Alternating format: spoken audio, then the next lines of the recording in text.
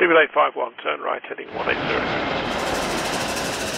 14 Papa, turn right 245, report localizer established 27. It's been a long 19 months now, with many not seeing an end in sight for the saga ongoing with the Boeing 737 MAX. However, the EASA has shown us there is light at the end of the tunnel, with the executive director providing a very positive and exciting update to testing with the type. If you're interested in joining our community, which is warm, positive, and maybe a bit more relaxed over on Twitter, you can head over there, and we're very close to 11,000. I'd very much appreciate you joining up there. Patrick Kai, who is the Executive Director of the European Union Aviation Safety Agency, has been working closely with Boeing and their 737 MAX in recent months, focusing heavily on the changes the aircraft manufacturer has made and conducting their own independent review on the aircraft and whether or not it is safe to fly within Europe.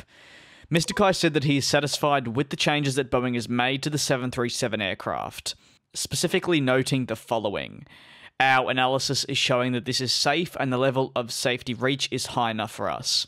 What we discussed with Boeing is the fact that with the third sensor we could reach even higher safety levels, which I will get onto later on in this video. This is exciting because they could have very easily gone directly back to Boeing and noted their concerns, which would have, say, prevented the type from re-entering service commercially in Europe, with passengers for an even longer period of time. It's important to note that while we've heard from the EASA that they're now satisfied with what Boeing has done to the 737 MAX, it does not actually mean that the type is yet ready to fly. There's still more that needs to be done, like paperwork and so on.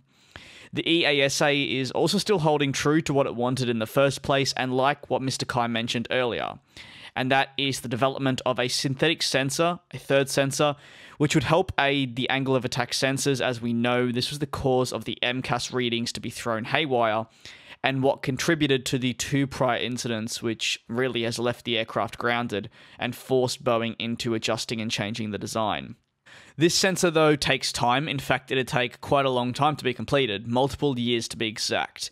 However, the EASA is willing to let the type continue flying without this sensor, but they will require it to eventually be put on the aircraft, essentially as soon as possible. This could be namely on the 737 MAX 10 at first, which is still 2 years away, roughly 2022.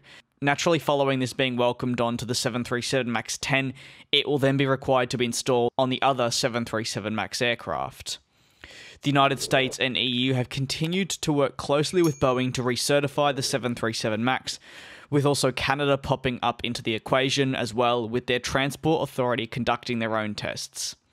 At this stage, the EASA have been the only ones to fully come out and publicly back the changes that Boeing have made, which in my opinion is an encouraging sign, especially with them being potentially hesitant, given the FAA and Boeing's relationship and oversights in the first place that led to the incidents taking place. This has all come about as many aviation authorities, transport authorities for different countries and more didn't want the safety of the type to be based and determined purely off a review from the FAA. Once again, this further comes especially following the controversy that surrounded the pair, as covered in a mini-series I did here on the channel, where Boeing was keeping things from the FAA and also the FAA were downplaying certain things that were putting pilots and passengers on board any 737 MAX at risk. I personally don't think that the type, when it returns to service, will receive that much backlash from the general public.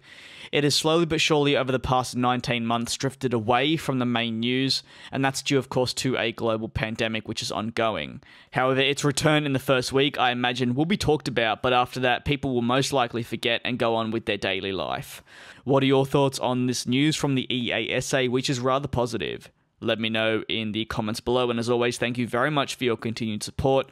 I hope you continue to stay safe, and I'll see you in the next video.